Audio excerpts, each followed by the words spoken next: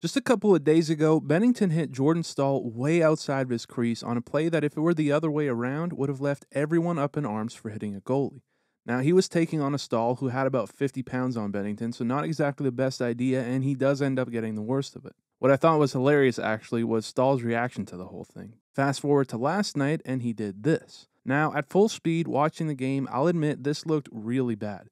The call on the ice was a delayed one, but was ultimately called as a double minor for high sticking. This seemed to just be a guess, though, and a strategic one, as a double minor is reviewable, which, after reviewing and seeing in slow motion, you can see the butt end of Bennington's stick got nowhere near Zucker. Now, the way this works is that while a penalty can be retracted, the call cannot be changed. So instead of being a roughing penalty or interference like it should have been, Bennington essentially just gets away with one due to a bad initial call. Now, shortly after, Zucker was left absolutely wide open in front of the net with days to shoot this one, and he got his revenge as Pittsburgh chases Bennington early in the second after scoring 4. Bennington, on his way out, had some words for the Penguins bench that got him a 10-minute misconduct for inciting. Now, being that he was pulled, this misconduct didn't exactly matter, but after the hit he tried to put on Staal just 2 nights ago, and then obviously the reputation he already has, this incident just added to his poor rep around the league. I think fans, even Blues fans, are starting to grow tired of Bennington's antics. So, as a Penguins fan, my initial feeling was that I am getting tired of seeing this guy act like an absolute man-child on the ice. But then I caught myself.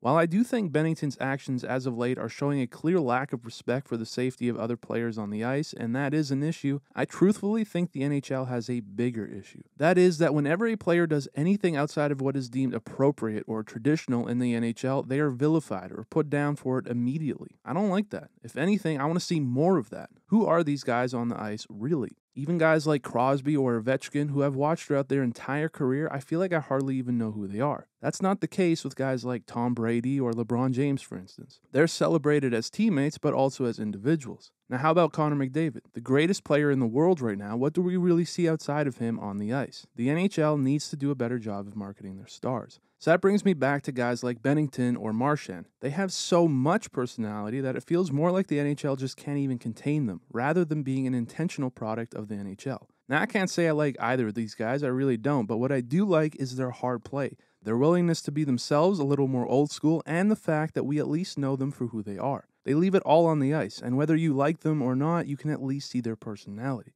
I think hockey media as a whole has fallen short of finding charismatic, interesting people to be a part of their overall product. But these kind of NHL players obviously exist. Just look at Biz Nasty and Ryan Whitney and what they're doing. They've highlighted numerous guys currently and formerly in the NHL, and many have shown just how much personalities they have. Why isn't the NHL embracing this? Instead, the NHL continues its conservative and traditional approach, which I'm not even saying needs to go away, not by any means, but why not add to it, complement it? There's just so much untapped potential.